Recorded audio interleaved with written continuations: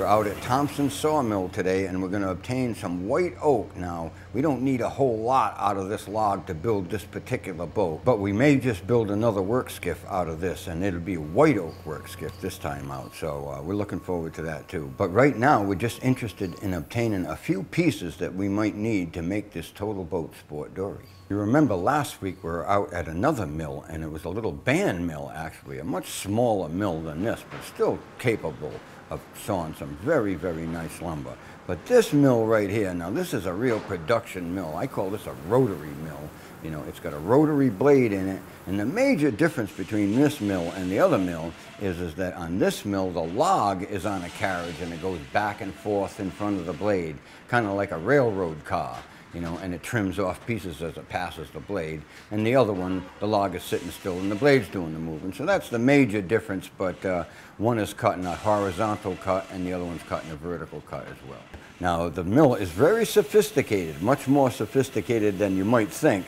And it's kind of a takeoff of an old type of mill that you had a big lever and a clutch that would make the log move back and forth, but then the dogging is all done by hand. But this one here, all the dogging and all the rolling of the log and the shimming of it and everything else is all done from inside that booth, and there's a massive amount of controls in there. How in the world anybody would ever understand all of that is beyond me, but this mill here is handling all kinds of different cutting operations. They're cutting large timbers for large buildings. They make pallet lumber on order, 1-bys, really nice dimensional lumber, 2-bys, all kind of stuff for furniture people that has to be gone and put into kilns afterwards because really quality lumber.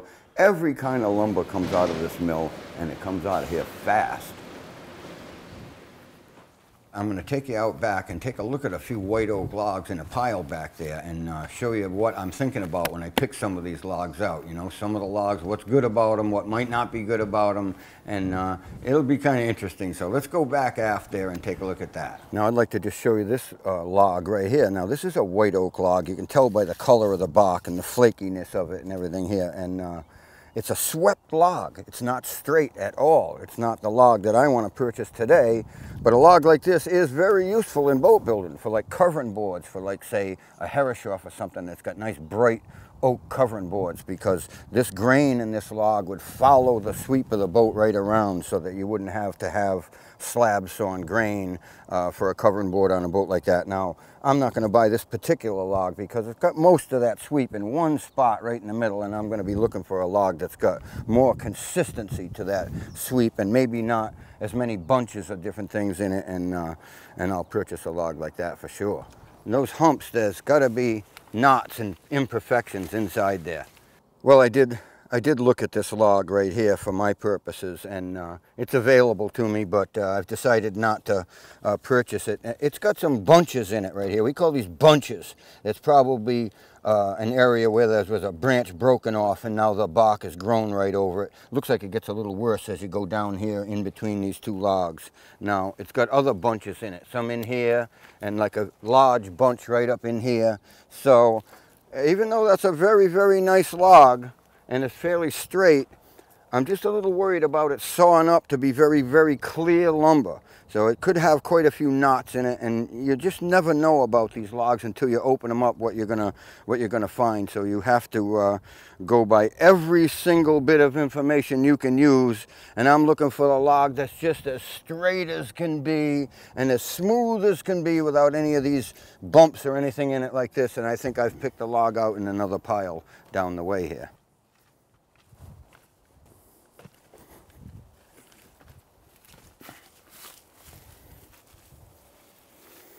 Now this is a log that I've decided to purchase. Now it's quite a long log and it's fairly large in diameter. I'm looking for material right out of here like this, corded material with the annual rings going across it like this, and I'm going to have them saw the center of it into 1-bys and the sides of it into 2-bys. They'll be slab sawn and my corded stuff will come right out of the middle right in here.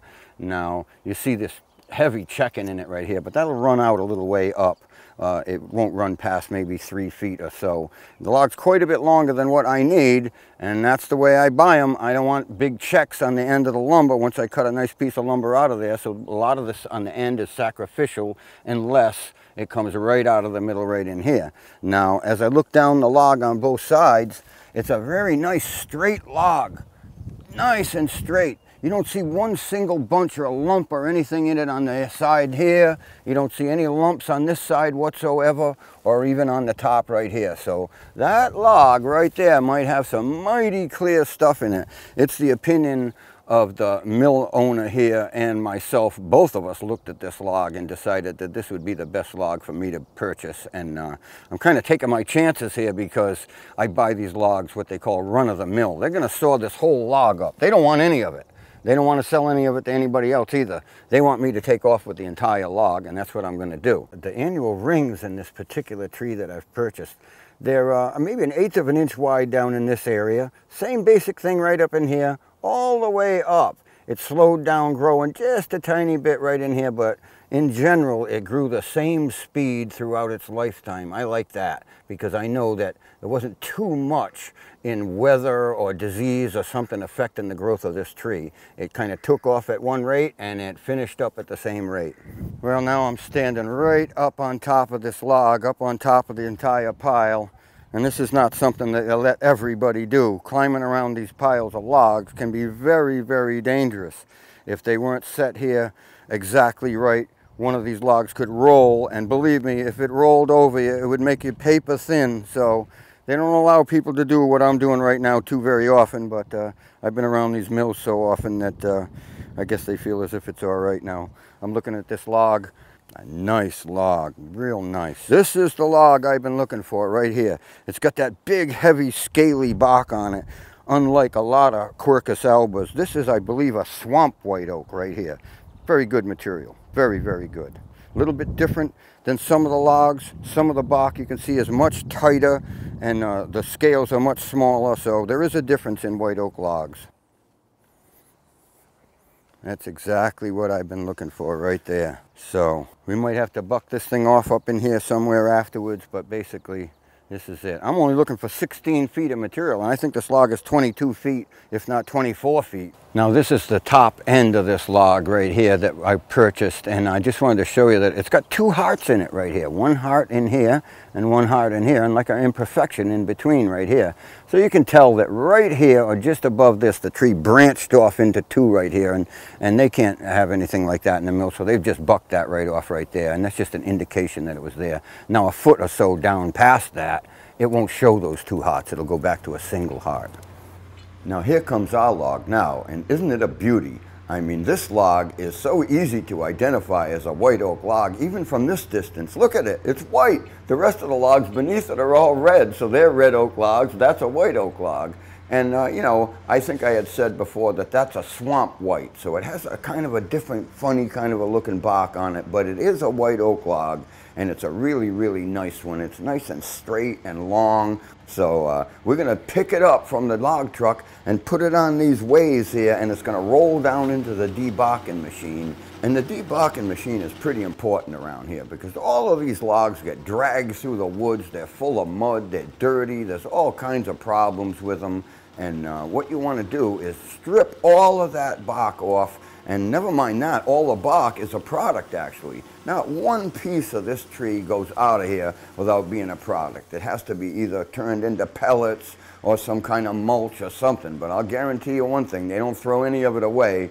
So once it's debarked, and that's quite a process, the log tumbles and this thing goes up and down the side of it, kind of like a chainsaw, sort of, with a big wide head, and it just grinds the bark right off and sends it flying. And once it's all stripped, we're going to send it inside to be sawn. Now before we can start cutting, I'm going to have a little chat with the sawyer. Now he and I get along pretty nice because I've been out here quite a few times, and he knows I know exactly what I want out of this tree, but he has no idea if I want to cut it into a timber or 1-bys, quarter sawn, center cut, slab sawn, So this conversation is pretty necessary, and really, even though we're going to have this conversation and we're going to talk about what I want out of it, I kind of have to leave it up to him in some ways to get that out of it. So we have this little conversation. He's going to ask me what I want out of it, and we're just going to go over a few things, and it's going to enable him to get out of it the best that I want. Now here comes our log rolling onto the carriage. Now you can see that he can roll this log up onto the carriage, but on the carriage he can also roll it, so he can see exactly what relationship he wants it to be into, to the carriage or to the blade, let's say. And he can also shim the log in different ways. So the conversation that we had was all about getting what we call center cut lumber out of it. We don't want to quarter saw the log. It would be a little difficult and time consuming. I wouldn't get exactly what I want out of it. I want boards cut right down the middle of it all the way through, or the best we can, and that's what I'm going to get. And then he's going to roll that log up until that cut, the first cuts, are down against the carriage, and he's going to cut 90 degrees to that, and he's going to cut some of the bell end off until he kind of gets going straight. So now we're going to roll it again, and we're going to roll the second cuts down against the carriage and the first cuts in line with the blade. And what's going to happen now is we're going to take another look at it and start cutting the bell end on the other side. But I can see that as he gets cutting it, what he's done is he lined the center of the log up with the very first cuts. He made that decision very quickly. That happened really very fast. Great decision. So basically, I'm going to get center cut lumber right out of the middle of this log, a whole bunch of 1-bys and a couple of 2-bys, and I can do all kinds of really neat stuff with it. So I don't take a lot of slab sawn lumber out of a mill. I buy mostly center cut logs and quarter sawn pieces. Here comes our lumber on the forks right now, and believe me, it looks fantastic. I think I did a great job picking the log, and they did a fantastic job sawing it. So I'm perfectly happy. I can't wait to get it back to the shop and start working with it.